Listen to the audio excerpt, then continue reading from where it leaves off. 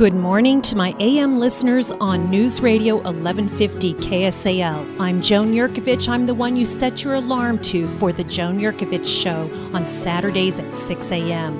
And I'm going to start out my show by saying that this show is jam-packed. My callers that have come in today, we're going to be running for 2 whole hours. They've come in with some amazing content and information for all of us. We're going to be talking to Jerry, who worked with a lot of NFL players as a sportscaster. Brandon, who talks about how do you get a job? Is it who you know? And touches just a tiny bit on racial profiling, maybe, in the job force. Then Shanda is going to talk about how an illness drove her to poverty. That's something you're really going to want to stay and listen to. I'd call it my headliner. Right next, I'm going to talk a little bit about my caller Ariel, who's really in a dilemma because her mom's paying for her to be in school. She really believes in this profession and career in the medical field. Mom has always said, I've always worked in the medical field. It always got me jobs. So daughter, I'm going to pay for you to do the same.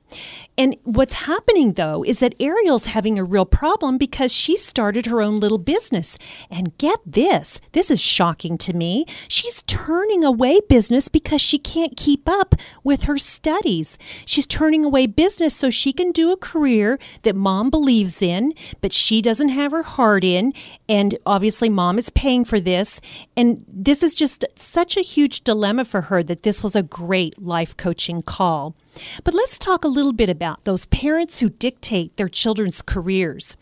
This isn't going to come as any surprise to any of you that there are those big 5 every parent wants the kids to go into. What do we think of first? A doctor, a lawyer. The others I found in my research were also an architect.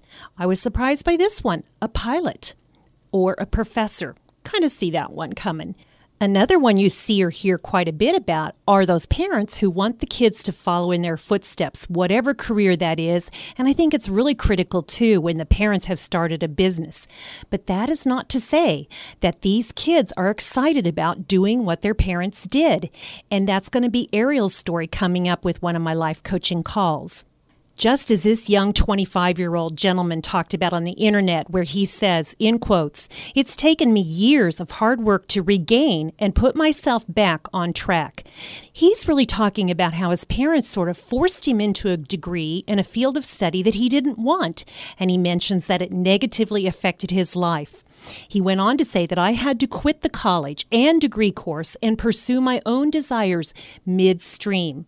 Something to think about, parents, when you're trying to maybe guide your children, but maybe not be so forceful in telling them how they're supposed to live their lives. And I'm here to say that Ariel is not my first caller on this. I've had many callers say that this has been a challenge for them to maybe want to please the parents, but also wanting to go on their own career path.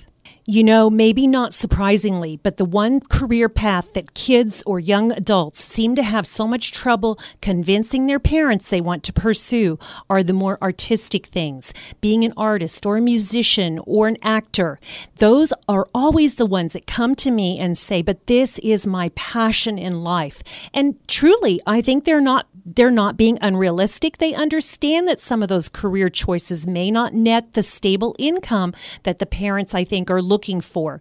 But that is their passion, and it seems so heartbreaking sometimes to not let those young people pursue their dreams.